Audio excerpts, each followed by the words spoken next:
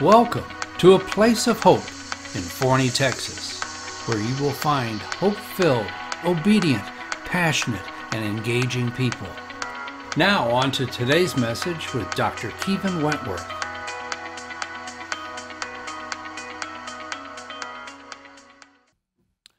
Well, good evening. We welcome you to A Place of Hope. Sounds like a broken record every week when we get together, but I want to make sure it gets implanted in our mind that we are a place of hope, and we are bringing hope to people as they get a chance to listen. I get every so often a little note from some folks that saying we enjoyed your message last week, so I'll take those kinds of messages for sure. And we always know what our plan is and our mission. Our mission is to be hope-filled, obedient, passionate, engaging followers of Christ. And again, when we think of Christmas, we know that he brought hope into the world, and we know that Jesus was obedient, and we know that everywhere he walked, he was passionate. And the main thing that we watched in his life, and I've said it before, there's no question when you read the Gospels, he engaged people. And that's what our call is. To be hope-filled and obedient and passionate, to be followers and engaging with Christ. And so we always have our vision statement, which is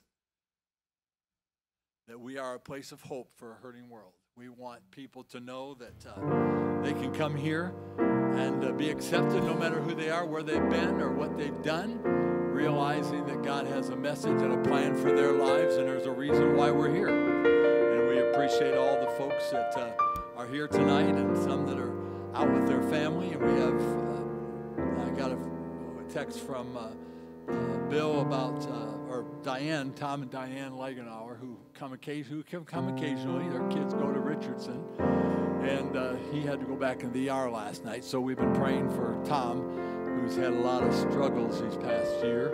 But I went to visit him this week and had a chance to just pray with him. And you know, that's kind of what I enjoy about being a pastor. It's just going with people and praying with them and having an opportunity to be there in their times. I wish I could take away the pain and the hurts that go in their lives. But I think when I walk in, it just at least gives them hope that someone cares. And that's what we all should do. It isn't just a pastor's job. That's the way all of us should be. So we're going to sing some familiar songs tonight. And I think we're going to have probably Vernon strike up his vocal cords with us tonight along with everybody else. So join us, if you will. Away, a manger, no crib for a bed. The little Lord Jesus laid down his sweet head. The stars in the sky look down where he lay. The little Lord asleep on the hay. The cattle are lowing, the baby awakes. The little Lord Jesus, no crying he makes. I love thee, Lord Jesus, look down from the sky and stay by my cradle till morning is nigh. Be near me, Lord Jesus, I ask thee to stay. Close by me forever and love me, I pray. Bless all the dear children in thy tender care, and fit us for heaven to live with thee. Keep that screen there. Keep that screen. Will you go back one? Let's sing that one again and think about it. This is kind of a prayer, I think, that would be important for us to be praying at this time of the year. Be near me, Lord Jesus.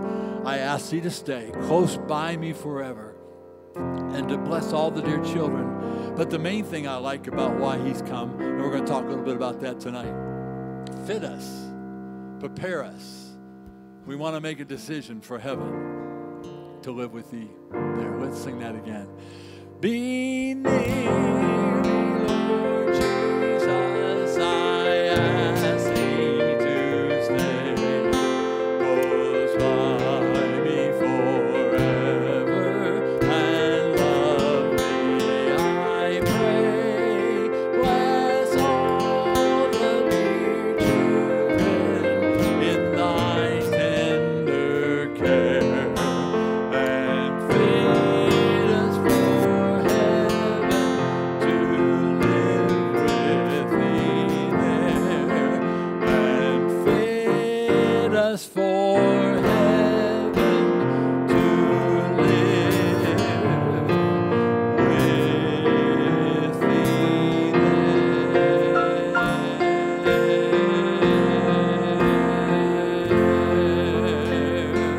Oh, little town of Bethlehem, how still we see thee lie above thy deep and dreamless sea.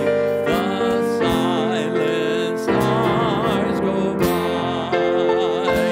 yet in thy dark street shineth the everlasting light.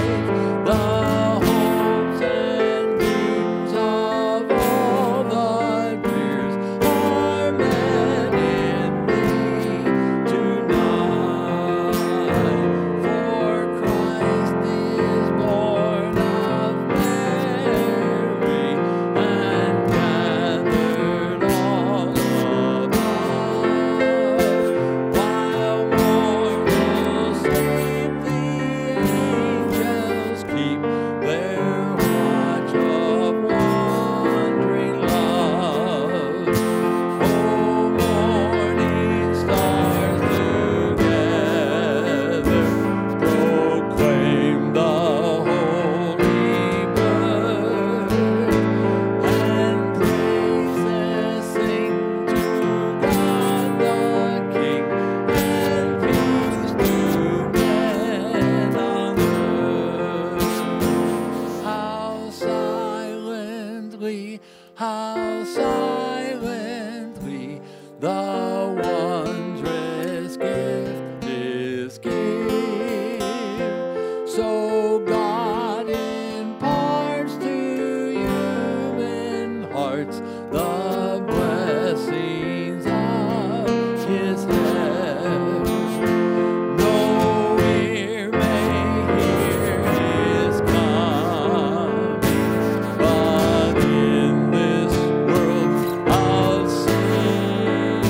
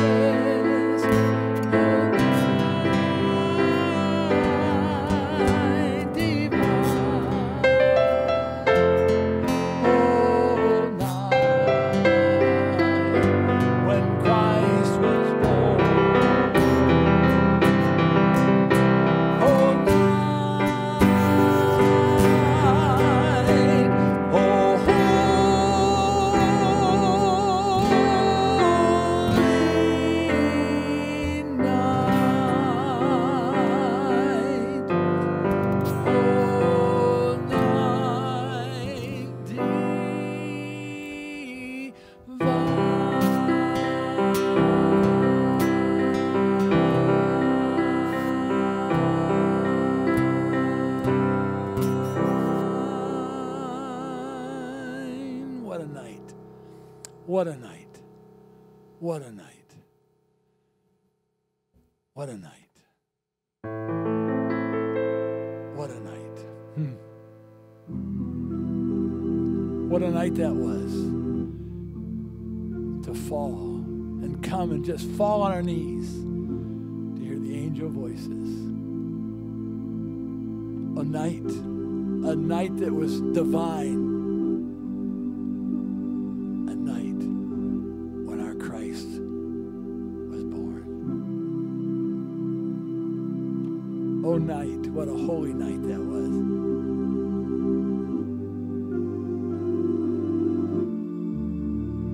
And Father, I think tonight in our world needs to take note of this song. Fall on your knees. The angel angels are singing. But are we listening? So I pray that you'll help us to experience this Christmas in a way, Father, that maybe will be new and fresh. And it may cause us to just fall on our knees with thanksgiving. For we ask it in thy name, and all God's people said. You may be seated. Listen to this verse. We didn't sing it, but let's listen to this. Led by the light of faith serenely beaming, with glowing hearts by his cradle we stand. So led by light of a star sweetly gleaming, here come three wise men from oriented land. The King of Kings lie thus in lowly manger. In all our trials, born to be our friend. I like this. This is why I wanted to sing it. He knows our need. To weakness is no stranger. Behold your King. Before him gladly bend. Behold your King before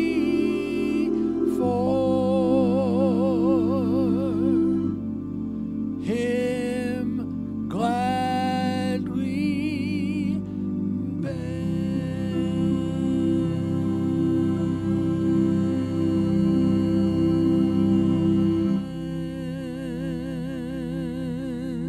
And all God's people said, amen. Praise the Lord. Great evening. Great time. Got Vernon so choked up, he was singing so good with us all, right? Hearing all the parts. Whoop. Got it caught.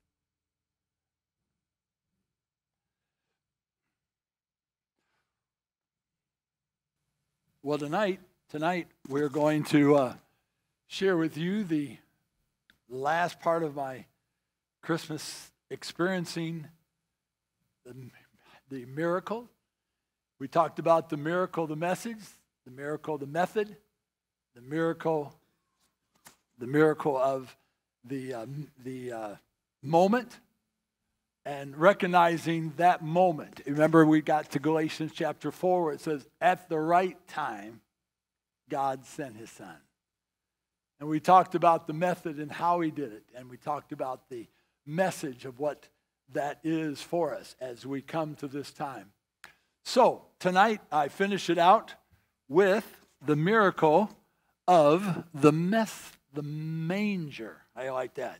Experience the miracle, and the next slide is the miracle of the manger.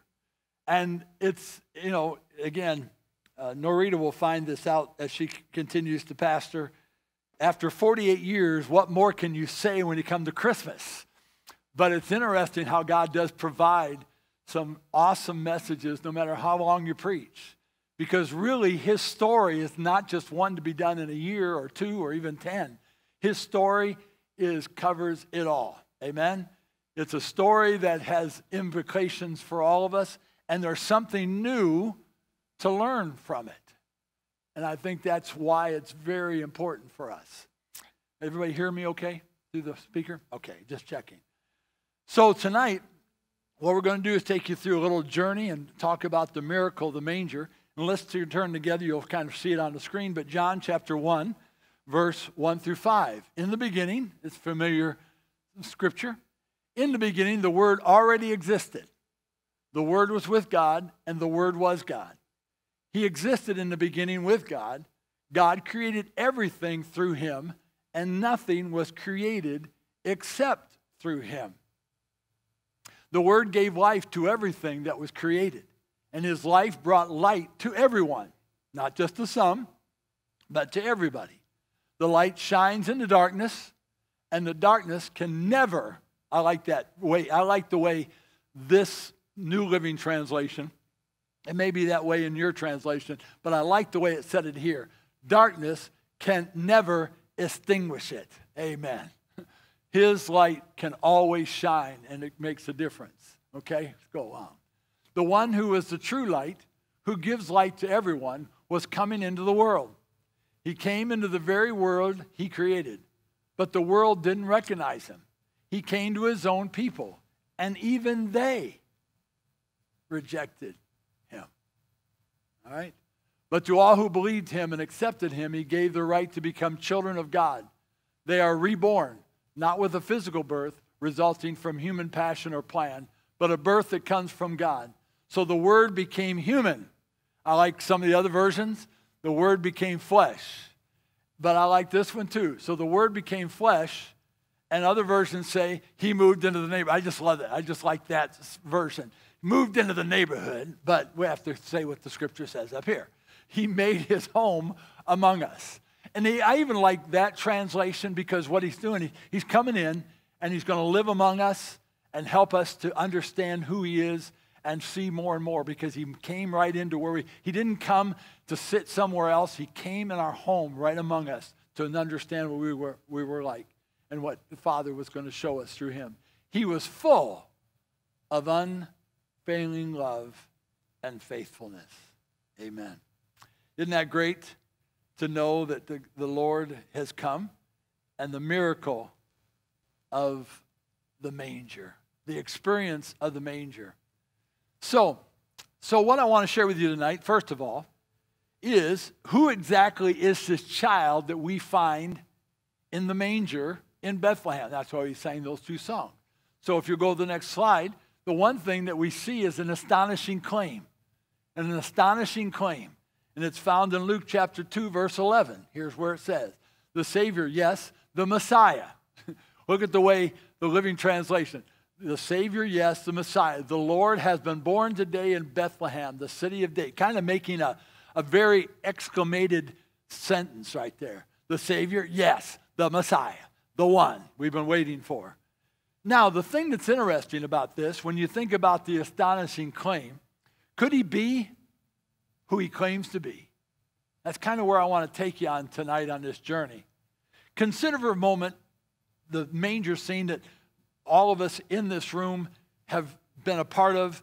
How many of you, when you were a kid, played shepherds, and some were wise men? And they never picked me for the wise man part. I'm not sure why, but they never seemed to pick up on that I was a wise person.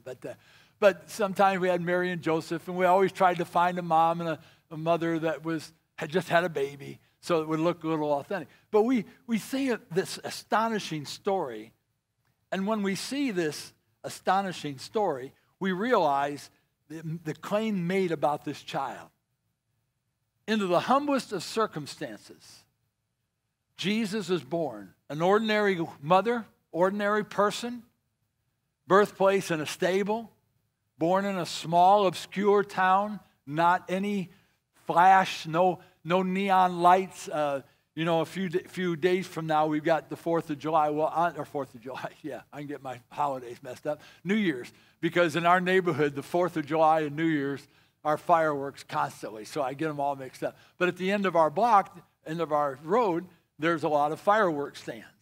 And about 10 days before the fireworks, they start opening up.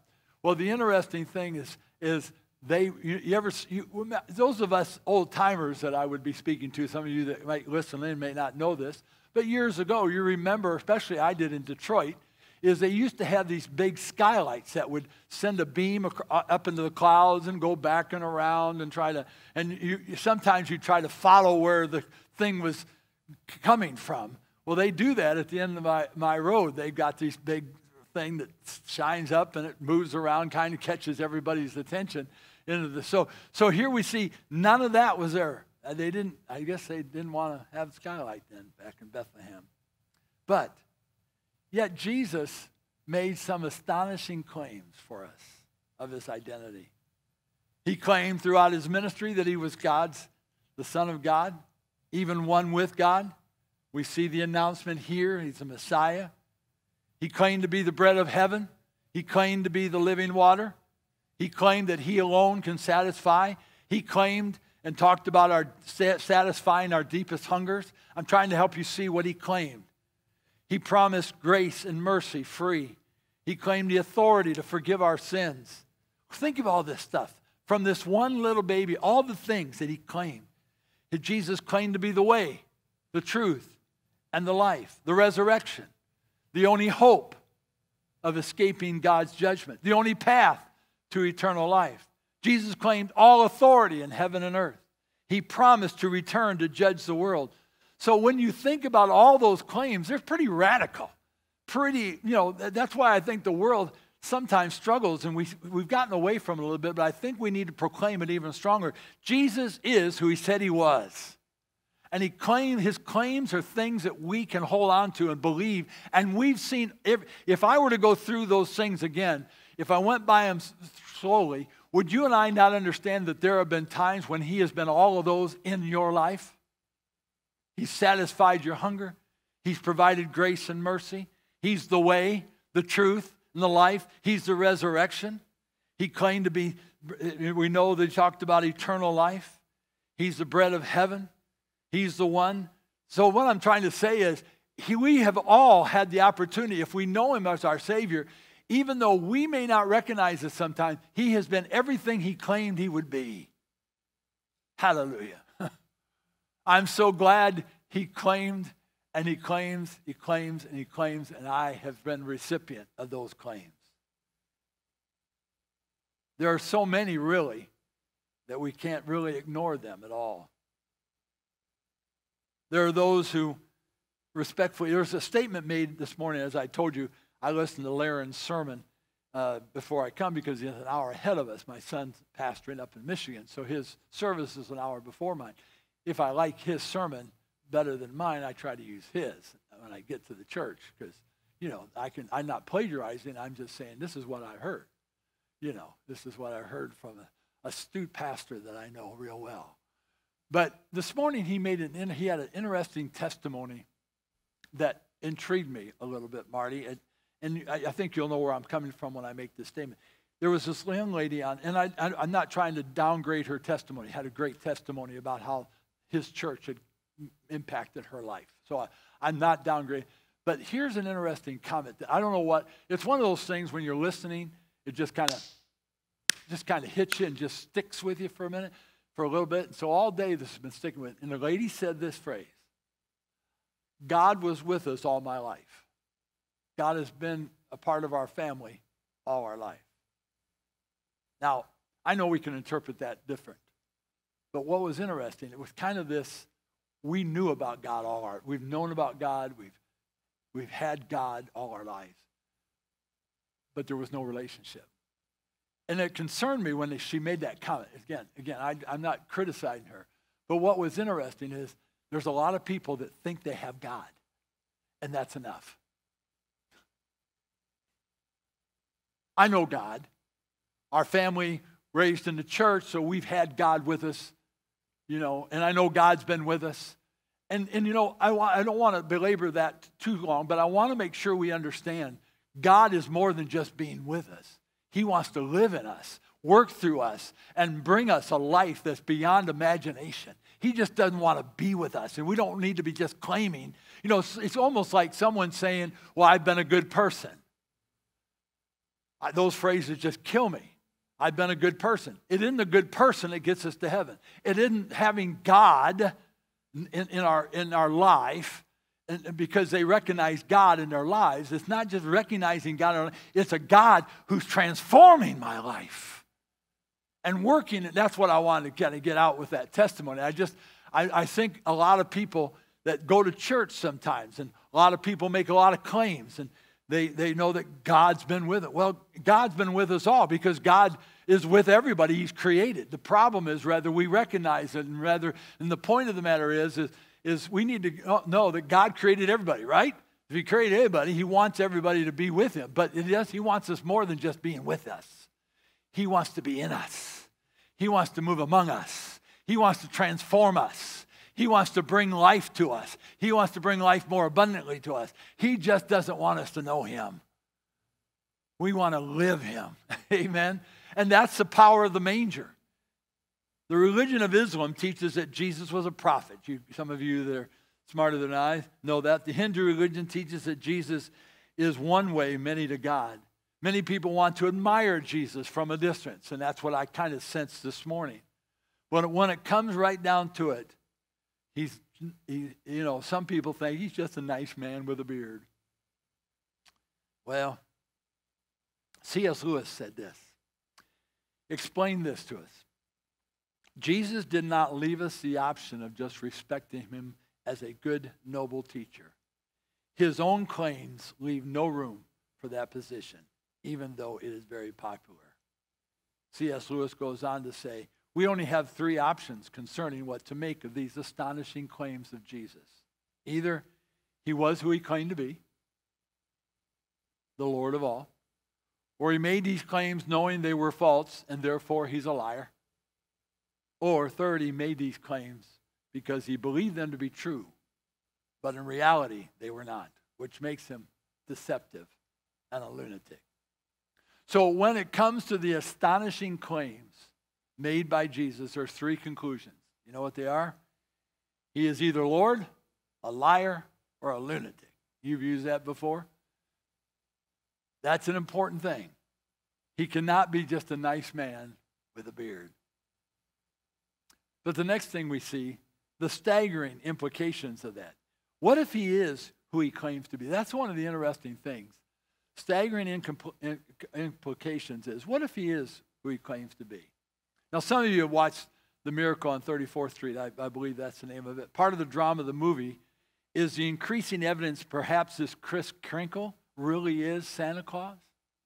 Every character in the story must decide for themselves what they believe about Kris Kringle. Some want the old man declared insane and put away. But many others are ready to support him as Santa Claus. So the question comes to us, do you believe? What about this child born in Bethlehem? What if his claims are true? The incredible, staggering implications that has. What if there is that awesome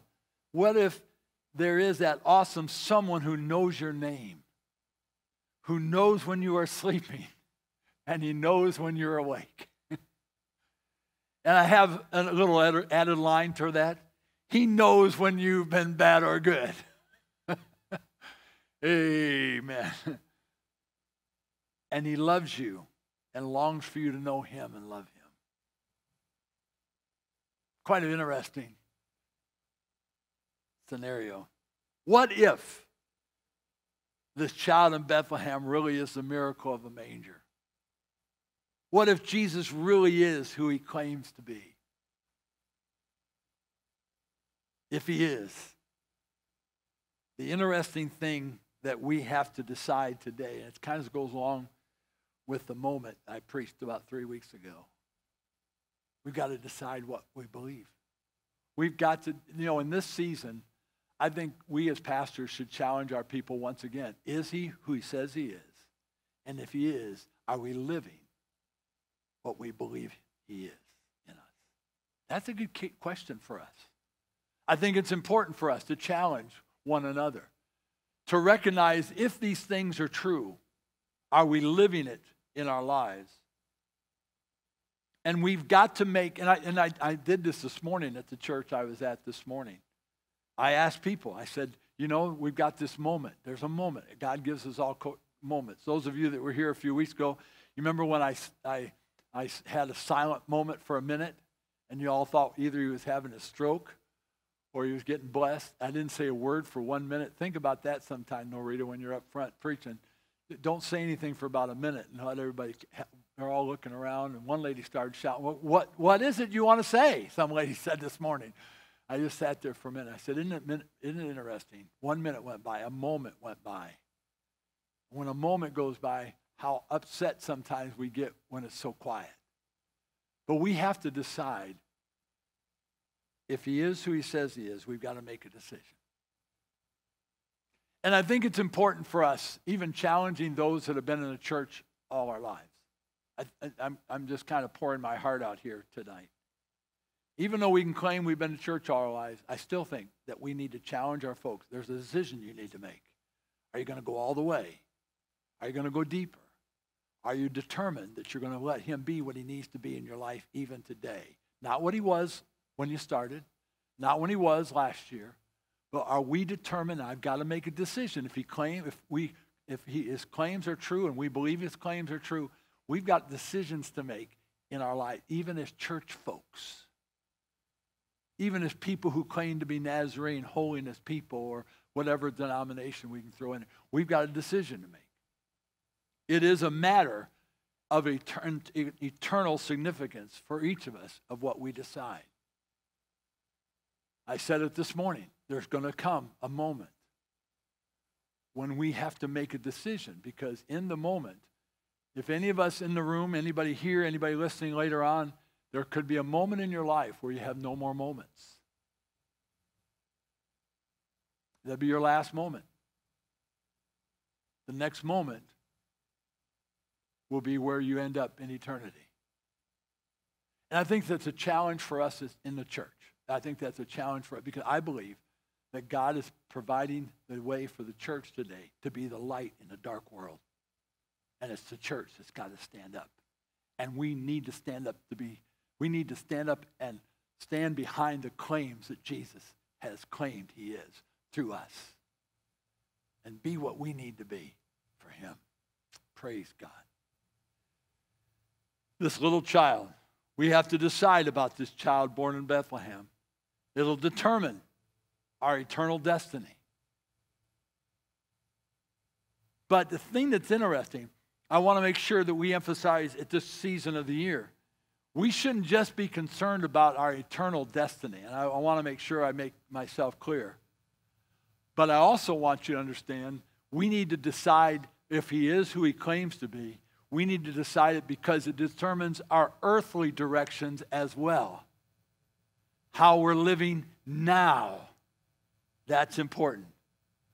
We cannot accept his claims without recognizing that he has staked his claim in our lives, and he is who he says he is. And we need to live as he says he does in us. His promises are true. He really can wipe away painful past. He can take away our burden of guilt. He can give us a whole new reason to live and fill us with the fullness of his life and his grace. And I'm telling you today, what he claims is true, and we can stand on it today. What a staggering implication that has. But then we come to the last part, a fateful choice. In Matthew chapter 16, familiar for those of us who have been in church a while, but for those of you that may listen in and don't know about the church much, maybe haven't come across this, but when Jesus came to the region of Caesarea Philippi, he asked his disciples, "Who do people say that the Son of Man is?" "Well," they replied, "some say John the Baptist, some say Elijah, and others say Jeremiah or one of the other prophets." Then he asked them, "But who do you say I am?" Simon answered, "You are the Messiah, the Son of the living God." Go back up one there. Good. So those of you that have been in church, you've probably heard sermons. Who do you say he is? But I think this Christmas, I think the church needs to really look at itself and say, who do we say he is? And if we believe in what he says he is, we need to be what he's called us to be. And we need to accept his acceptance of the claims for our lives for a dark world. And I like the phrase that said earlier on, Marty, where it says, the darkness cannot extinguish it. Praise God. We can blame Satan, we can blame culture, we can blame this, we can blame that. Well, the reason we're going down the way we're going and the way we're in this world is because of the things around. No, I got news for you. Jesus is not going to be extinguished. His light will not be extinguished, and the church needs to recognize that, because if we're not careful, we are almost letting the world extinguish him in our churches by not living the way we need to. And so we need to ask ourselves the fateful choice. He put the question to these men, who do you say I am? So, as I think about it tonight, the miracle of the manger, the experience of the manger, is God in the flesh. He is a judge of all. We do not determine his fate. Thank you for listening today. Determine our fate. Scripture records in 2 Corinthians 5:10, for we must all appear before the tribunal of Christ, so that each one may be repaid for what he has done in the body, whether good or evil. The miracle of the manger is that God became flesh, lived among us. He came not so he could send us to eternal punishment, but he came to set us free. And John writes, but to all who do receive him, he gave them the right to become children of God, to those who believe in his name. We have a faithful choice to make. Now, seems like an easy thing, and seems like for us that have been in the church all our life, well, that's a nice little cozy message. I didn't plan it to be cozy. I planned on it to be very heart-searching for any of us, including the one who's bringing the message. Because I want this Christmas, I want the churches of our district and the churches here in Forney and in Terrell and Midlothian and all the churches and the ones that are visited, I want them to recognize that God has a moment right now for the church to be the church and needs to show its light to the world, because the light of Jesus is not going to be extinguished. But what's going to happen is, I believe the church can extinguish, follow this train a minute, can extinguish the power of the message if we don't live the way we're supposed to live. And the light can be lost. But I'm going to tell you what, it's not lost. It'll always be shining, and it needs to be shining among us for us to be what he needs us to be. Amen? So we've experienced the moment, we've experienced the message, we've experienced the method, and now tonight we've experienced the manger. Now, we're not going to have a service next Sunday. A lot of churches are not, some are. But what I am going to do, I've already talked with Jim. I'm going to tape a service this week for Christmas Eve. And whenever you get together with your family and you want them, I'm going to sing what Mary Did You Know and a couple other little Christmas songs, and then I'll preach.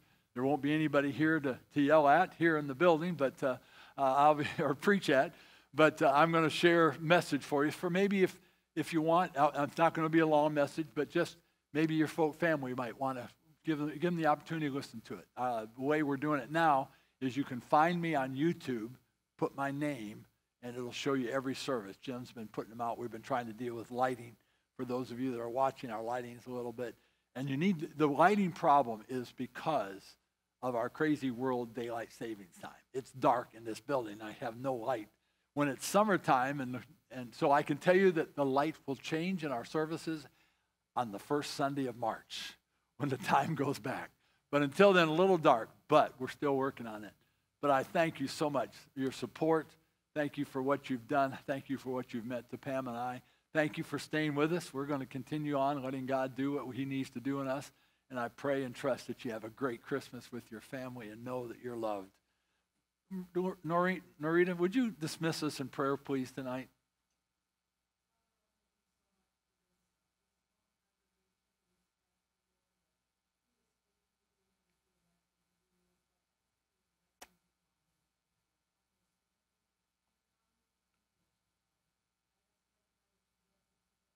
Amen.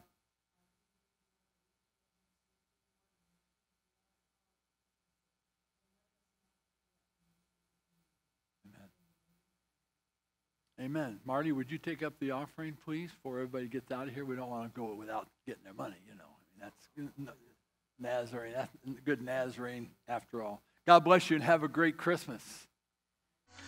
at 413 South Bodark Street in Forney, Texas. If you'd like to learn more, email us at kwentworth@netxnaz.net.